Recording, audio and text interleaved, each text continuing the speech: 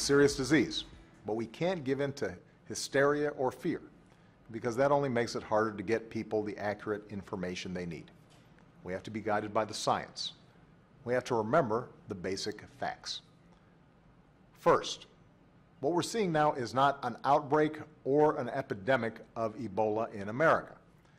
We're a nation of more than 300 million people. To date, we've seen 3 cases of Ebola diagnosed here. All right, folks, doesn't make me rest much easier, I could tell you that. And joining us now is Dr. Richard Amerling. He is a author of a great book, Physicians' Declaration of Independence. He's also president-elect of the American Association of Physicians and Surgeons, and he has penned a piece at WND.com, If You Want to Live, Ignore the CDC. Welcome, Doctor. Thank you, Steve. Great to be here. By the way, I am now the president, to have you. Oh. Not the president-elect. Okay. So, you know. All right. Well, hail to the chief and all that. Congratulations. And when you say you're now the president, I hearken back to the piece we just played from Barack Obama. Let me ask you this. How messed up has the CDC been from day one on this Ebola situation?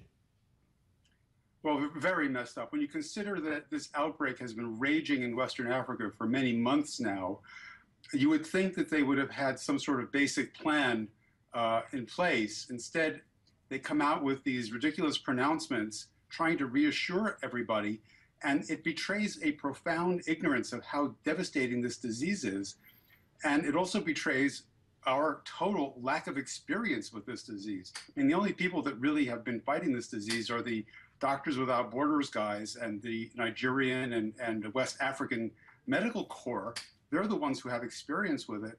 And so for Obama to say that we don't have an epidemic here, of course we don't have an epidemic, but why should we have any cases of Ebola here? I mean, they should have been putting travel restrictions in place for months now, and they still won't do it. It's quite incredible. Well, in your piece, you talk about the fact, and I think you quote Michelle Malkin on this particular issue, how the CDC has morphed. How then you go on to say it's kind of like NASA, you know, turning to Muslim outreach as it did at one point. The CDC no longer is primarily concerned with fighting disease, making sure we don't get disease and keeping Americans safe from disease. They're more concerned about video games and what we eat and big soft drinks and that kind of stuff.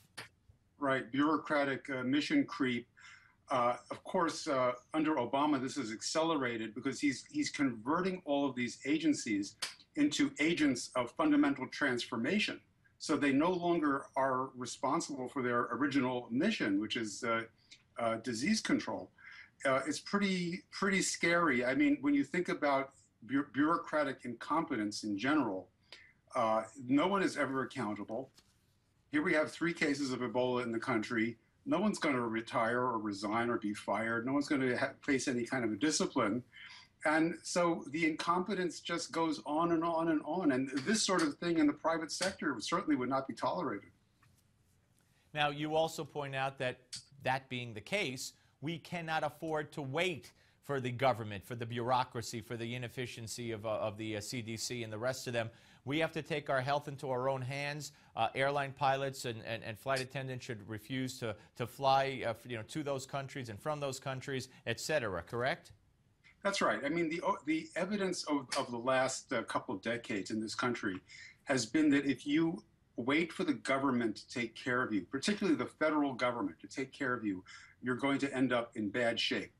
Look at 9/11. 9/11 was a bureaucratic meltdown. And there were so many opportunities to catch these guys, but the upper levels of bureaucracy interfered with the agents who were trying to catch bin Laden. When you look at Katrina, the poor response by FEMA initially, poor response by the federal government, and all the state and local governments also did not do very well there. So we have to look out for ourselves. We can't be waiting for the CDC to magically save the show, save the bacon here. They've already shown that they're behind the 8 ball when this guys showed up in Dallas. They should have been there in force. They weren't. Now they have someone there who's apparently very competent. I think he's a Frenchman by the name of Pierre Roland. And I assume that he's from Doctors Without Borders, and he has real experience fighting Ebola. Right, and he immediately found these issues with the way the nurses were taking off their protective. Yeah, I mean, that you would think. I mean, as a layman, that would make the most sense to me, or the most nonsense, seeing skin exposed. Doctor, great to talk to you, sir. Appreciate it. And everybody check out The Physician's Declaration of Independence, a great book. Up next, Senator Chuck Grassley. We recorded it right before we went on air, just before the 5 airports were named as the only check-in points for people from West Africa. We're coming back. Don't go away.